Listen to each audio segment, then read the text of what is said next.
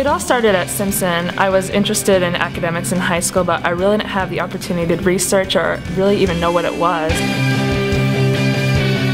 I chose Simpson College because I was looking at doing pre-medicine. I heard that Simpson College had a really good biology department. Talking with the math department here at Simpson, I liked it the best of all the ones that I have looked at. And I know Simpson is probably one of the best math departments in the state. You know, Simpson's so great because it has leadership possibilities, a lot of extracurriculars, and that was really important to me. It just seemed like it had the best networking, so I would be sure that I had a job when I graduated. Simpson is well known for its academics, and I really wanted a school that would challenge me. And then I came here and I loved the campus. It was beautiful, and then I met some of the biology professors and I just loved it.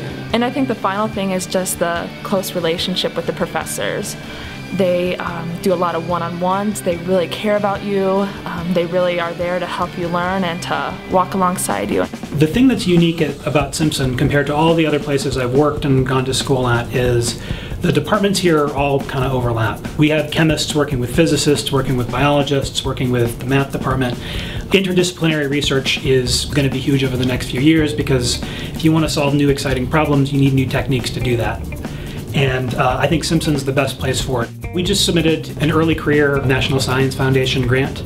The grant's for a little over $500,000 to do science research on DNA nanotechnology. The sky is the limit when you talk about nanotechnology, and we think we're going to be big players in that in the upcoming years. And we want to make sure that Simpson stays on the map for being a great place to do undergraduate research. Well, I knew I wanted to do something over the summer to try to continue an education without taking classes. Just enjoy kind of looking at the trends and data and trying to make predictions. We just finished this summer working with the Bruyn program because the Bryans have been very, very generous. Any other area could apply for the research. You had to turn in just what your experience was with any other research, why you wanted to do it, what were your reasons behind applying, and then a short idea of what you might be interested in doing research on. Bruyn's summer research program is just probably the perfect thing for me to do over the summer. I get to stay on campus and do research and be paid and get funded for everything. And also saw it as being useful for gaining experience for possible jobs. I just wanted to see if there were going to be real showable, provable results. And so when I heard about the different opportunities for research projects, I knew it was something I wanted to get involved in.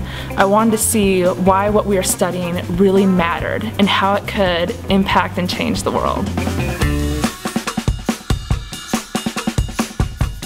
so my group basically wrote a computer program for fantasy football in a draft. Worked on trying to engage students using technology and reading, how to enhance their reading through technology. So I decided it would be a cool way to look at how invasive grasses or new types of grasses introduced to an area would affect the small mammals in that area. I was a double major in psychology and religion, and so that provided a lot of opportunity for me to see how the disciplines could talk to one another and to do some cross-disciplinary work. We used a framework that's kind of complicated. It combined technology, pedagogy, and content knowledge. So what we're supposed to learn, how we teach it, and using technology to hit the sweet spot right in the middle. Prior to this, I never had much programming experience, which was what I had used a lot to analyze the data. Over the summer, I've learned quite a bit with programming. It took about 2 weeks to get comfortable with it, and then after that, everything kind of took off. For the process I did, it was about 4 weeks of trapping, a week of prep, and then a week of analyzing my data.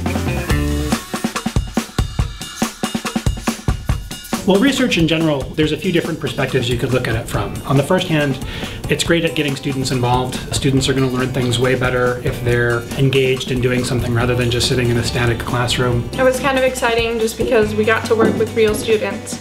I got to be in the process. The other reason is, of course, the practical benefits of it. It really taught me how research works, all the processes that go into it. It's not just, oh, I'm going to do this and I'm going to have results. It's more, I need to figure out what I'm doing and dealing with issues as it arises. Also the entrepreneurship aspect of it. It's kind of cool to be able to say that you've done something that nobody's ever really done before or figured out. For that brief moment, you're the only person on the planet who's ever had that bit of knowledge, and then you get to share that with other people. We also presented to a group of peers, students, other people on campus were invited to come and listen to us talk, and that was really great to have the opportunity to talk in front of a group of people, and I think that's one thing Simpson does really well, is encouraging students to find their voice and to also articulate their research interest. And potentially, if you do a good job and you make something that is society deems useful, potentially we can start bringing some money into Simpson. Research is probably one of the coolest things you can do when you're at college, because you're not just learning new things in the classroom, you're applying them. It's an incredible experience. Not many small schools have research that people can do. It helps you learn about something, and it helps you